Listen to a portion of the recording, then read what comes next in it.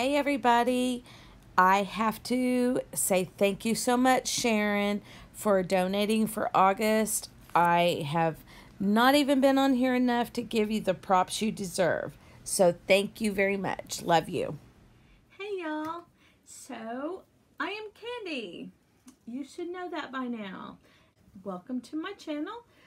This is the last Rocky Mountain Spotted Fever update I will do. And I say that because it's a good thing. Uh, I I have to say that I feel really good. My energy level is up. I am not crashing nearly as hard. I still have problems falling asleep and getting super tired with if I have like a bunch of people around me. It's almost like oversensory. I don't know how to say that, but you know what I'm saying. And I really think that that is more from tinnitus and just the fact that I haven't been around a bunch of people. I have kept really kind of close to home and to myself. So I'm going to have to like kind of reacclimate myself to that, and it will come. I have no doubt that it will come. The fatigue, the doctor says, is chronic. It's chronic fatigue now, and that I'm assuming that's going to get better. I should have asked her because I was just there the other day.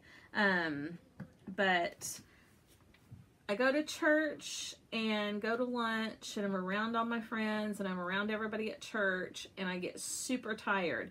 I come home and take a nap, try to go back Sunday night, and I don't wake up until 7 or 8 o'clock at night, which is stupid. And so if I could stay awake, then I could probably go back. But then there's those days when I stay awake as long as possible, and that's usually when I end up sleeping later in the evening because I've tried to stay up, and then I can't fight it anymore and I crash and go to sleep. So that really is the only thing other than the tinnitus and the the noise of people that still bother me. Well, and I can't even say that's the only thing because I have a sensitivity to meat and dairy products that I did not have before. And with the second deal of Rocky Mountain Spotted Fever, that made that worse. So I'm still having to kind of be careful with meat and dairy products because and the feeling that I get when I eat like a bowl of cereal or some ice cream or some steak is my insides feel like they're gonna jump out. It's it's just shaking inside, and that just me doing this is just kind of like an example of what it feels like. It drives me crazy, and it's just, oh my gosh, what, and you can't focus because it's so bad. And so I have to be very, very careful with me eating meat, red meat and dairy products. I have figured out that if I eat a little bit, I'm okay. So, that should like slowly start going back because I had gotten to where I was okay and it wasn't bothering me. And then I got Rocky Mountain Spotted Fever again, and it came back with a vengeance. So, I just have to be careful with that. I have kind of figured out that most of my energy level problems and my the struggle to do things is more related to knee issues because, as many of you know, I had my left knee done, and I was in the process of physical therapy when I got Rocky Mountain Spotted Fever, when I was diagnosed anyway. And so now my right knee, left knee got done, right knee now is bothering me so bad.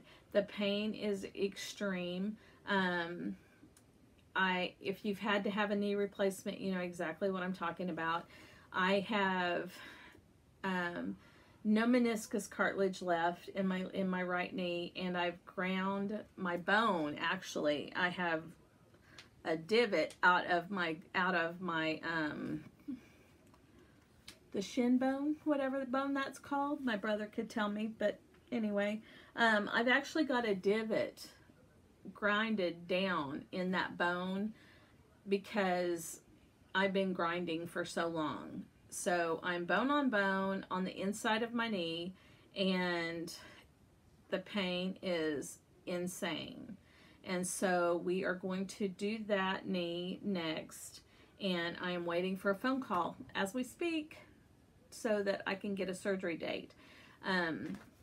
With that, my thought on everything is that I have probably done, the Rocky Mountain Spotted Fever has probably not been as big of an issue for a while, but because my knee hurts so bad, it's made me feel like that was all tied together.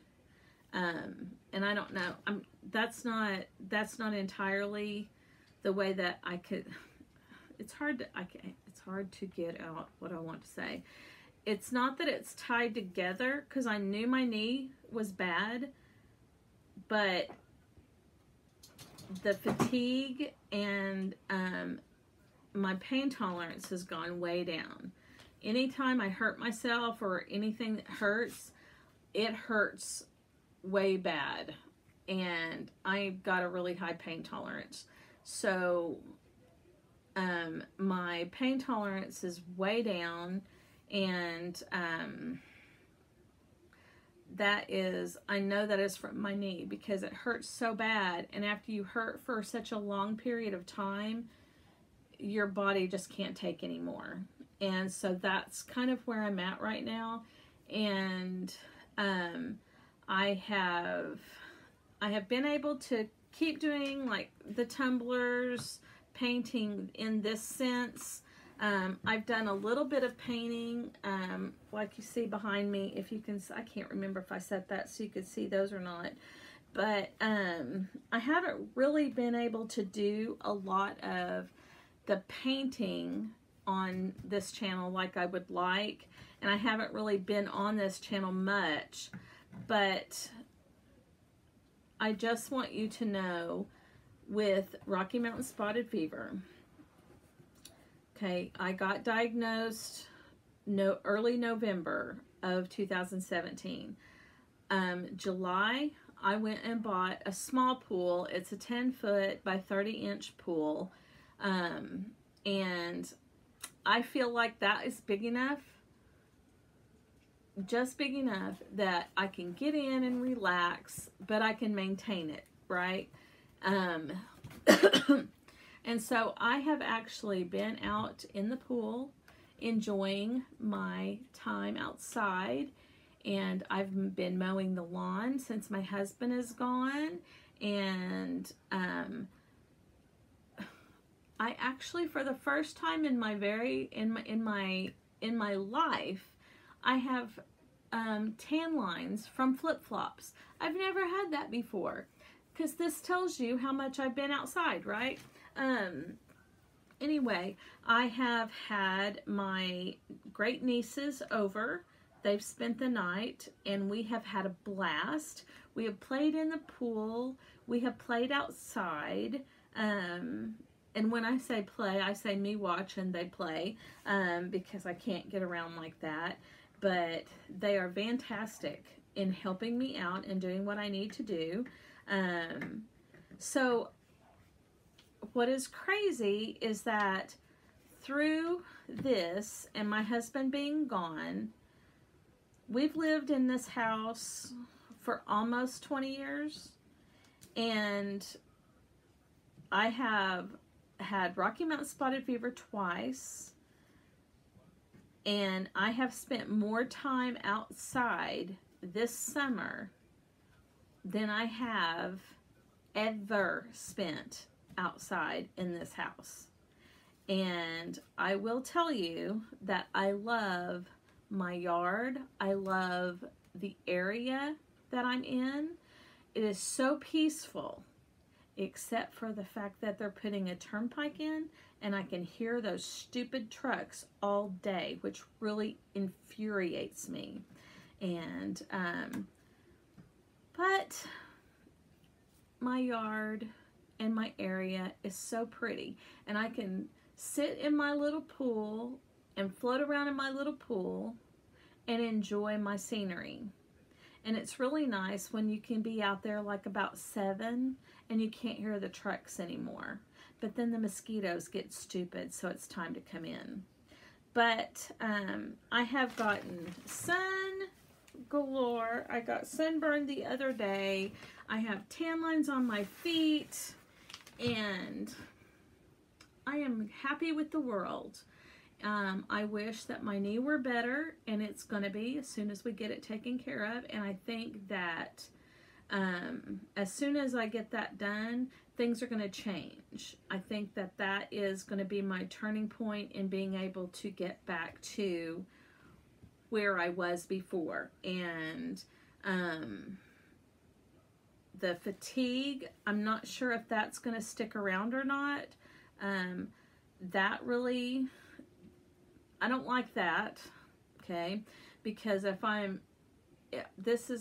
go to church Sunday morning and go to lunch, I come home and I try to either take a nap or go to sleep, or take a nap or stay awake.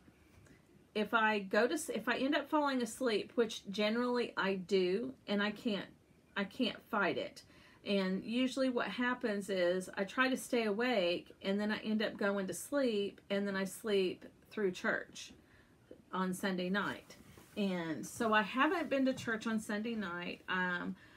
Wednesday nights, I usually don't feel like getting up and going because I have to drive all the way into town, and I'm tired because I've been busy all day, and so Wednesday is hard to get back, but I need to get myself back in the swing of doing what I need to do. And I don't know that that will entail me going back to work. I am not doing hair and staying off for a year. It doesn't mean it's not good for your clientele to come back, if you know what I mean. So you know, who knows? I have no clue what the future holds. I have my license. I still have my license, so I'm still able to go back if I want to. If my body will allow it, we'll see. I probably, if anything else, if I were to go back to work in any shape, form, or fashion, it will probably be May, I think, May or June of next year, if I decide to do anything. And that's because I'll have my knee done, and I'll need 6 months to get over that, to get my strength and the pain, you know, down to where I need it to be, and then to, you know, work on getting my health back where I need it to be after having that surgery. So we will see. But I had to come on one more time and let you know that there is a light at the end of the tunnel. You just may not have come around the curve yet. So if you're struggling with Rocky Mountain Spotted Fever, just know that there is an end of the tunnel, okay? The light will shine soon, I promise. They say probably 12 to 24 months is what you have to look forward to if you had it. And what I'm going to say, I'm going to say I probably had Rocky Mountain spotted fever for 4 months before we caught it. And that was, the symptoms didn't show up until then. And the only reason I say that is because that was the last time I was bit by a tick that I found. You don't have to find the tick. You could be, the tick could bite you and be gone because they are so small. And then some of them are even smaller than the ones that you know are there. And the second one that I got, the second round I got, I'm going to say it's probably because I found this minuscule little tick on my belly. And chances are it had been there for a little bit. And so,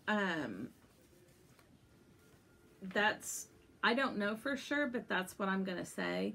And at that time I had like, I think 6 or 7 ticks that I had found that were bit, you know, that were in my skin. So just know you may not have, your symptoms may not show up all the way. They may not, I didn't have a rash, never had a rash. My fever never spiked. The highest my temperature got was like 102, maybe. The main thing that I had was a severe headache, a stiff neck, sore shoulders. I felt like I had the flu, but not, I almost thought it was meningitis. And, so that was my symptoms. And the second time was the same. They just weren't as bad.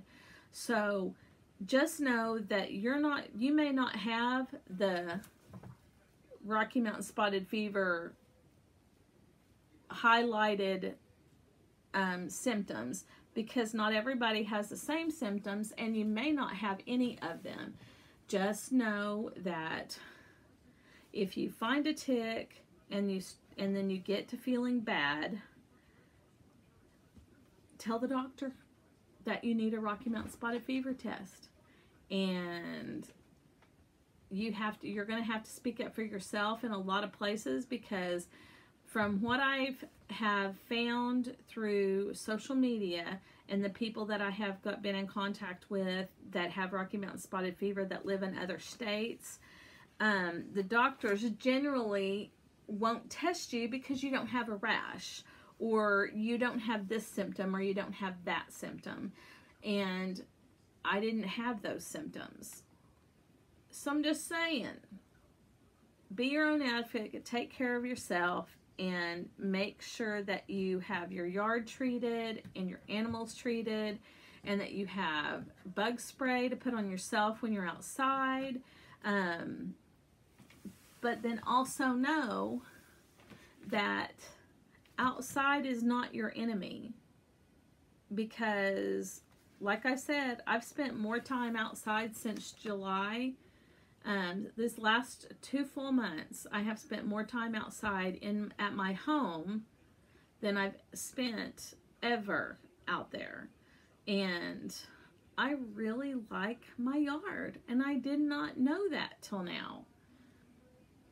And I'm really happy where I'm at. So anyways, that's it for me. That's it for Rocky Mountain spotted fever. If I find a need to come back on, I will. But I think that this has run its course. I think that I am doing well, and the Rocky Mountain spotted fever is pretty much behind me. You know, fatigue, I can handle. I can deal with that. Learning to acclimate myself to groups of people and work on that, I can do that too.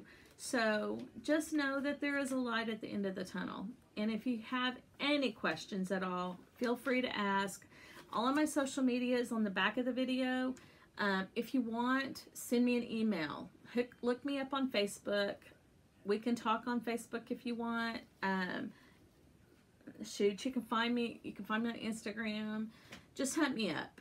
And if you have any questions, holler. And I will do the best I can to help you. I can get you on the Facebook page that I'm on. And it is science-based, so you get a lot of facts and not a bunch of mumbo jumbo sometimes that some places like to dish. But anyways, I'm not going to go any further. So I love you guys so much. I hope that if you have come across this video, that any of my Rocky Mountain Spotted Fever videos, I hope that I have helped you in some way, because that's what I intended to do, because I could not find anything on my own for Rocky Mountain Spotted Fever, and I really felt like I needed to get this out and share with you so that it may help. So I hope that I've at least helped some people, and that's all I got. So we're going to wrap this up. I love you so much. Thank you so much for your prayers, your positive feedback, your support through all of it. I'm flabbergasted at the amount of support that I've had through my YouTube family. You guys are fantastic, and I love you so much. I'll yak at you later. Bye.